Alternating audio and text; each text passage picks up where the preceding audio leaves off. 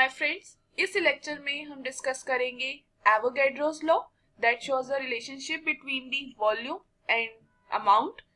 तो यहाँ पे क्या है कि इन 1811 a scientist named Avogadro, he tried to combine the conclusions of the Dalton's atomic theory and Gay-Lussac's law of the combining volumes, which now is altogether known as the Avogadro law. According to this law, equal volume of all gases, अगर आप सभी gases का एक ही volume लेते हैं, मान लीजिए आपने 10 लीटर ले लिया सभी गैसेस का, जैसे नाइट्रोजन का, ऑक्सीजन का, हाइड्रोजन का, हीलियम का, तो ये सभी गैसेस का एक particular volume under the same condition of the temperature and pressure, इनके अंदर क्या होगा, they will be containing the equal number of molecules.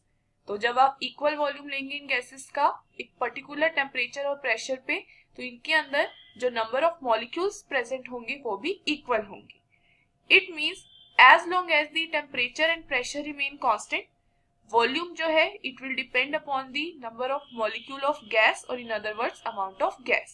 तो जब तक आपका टेम्परेचर और प्रेशर जो है वो कांस्टेंट रहेगा, वॉल्यूम किस पे डिपेंड कर रहा होगा आपका, कि आपके कितने नंबर ऑफ मॉलिक्यूल्स जो हैं गैस के वो वहां पे प्रेजेंट है। तो इसको हम मैथमेटिकली इसको हम कैसे लिख सकते हैं कि V जो है it is directly proportional to N at constant temperature and pressure. तो इसको हटाने के लिए हम एक नया कांस्टेंट यहाँ लगाएंगे।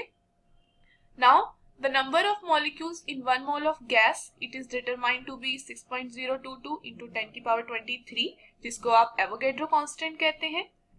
Now because volume of gas it is directly proportional to the number of moles, तो 1 mole of gas, each gas at standard temperature and pressure they will have the same volume.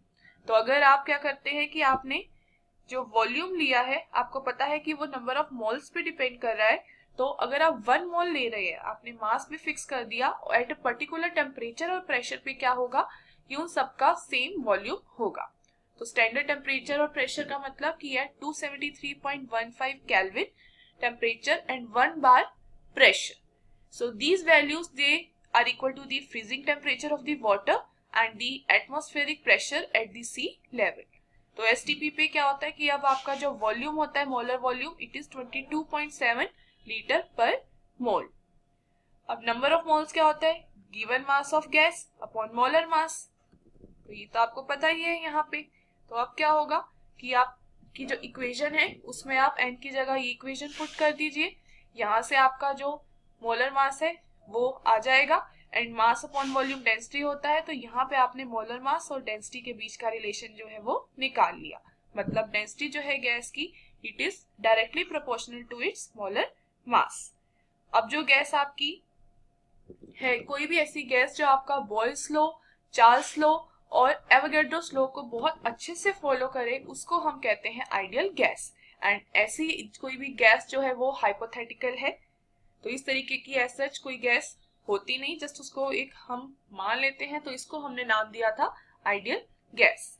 It is assume कि जो intermolecular forces होते हैं they are not present in between the molecules of an ideal gas. तो जो ideal gas होती है आपकी, उसके बीच में जो इंटरमॉलिक्यूलर फोर्सेस ऑफ अट्रैक्शन है वो बिल्कुल जीरो है। रियल गैसेस जो हैं they follow these laws under the certain specific conditions when the forces of interaction are practically negligible। तो जब आपके फोर्सेस ऑफ इंटरेक्शन अगर वो कम हो जाएंगे, नेग्लिजिबल अमाउंट के हो जाएंगे, तब वहां पे जो रियल गैसेस है हमारी इन लॉज को फॉलो करती है अंडर दी स्पेशल कंडीशंस।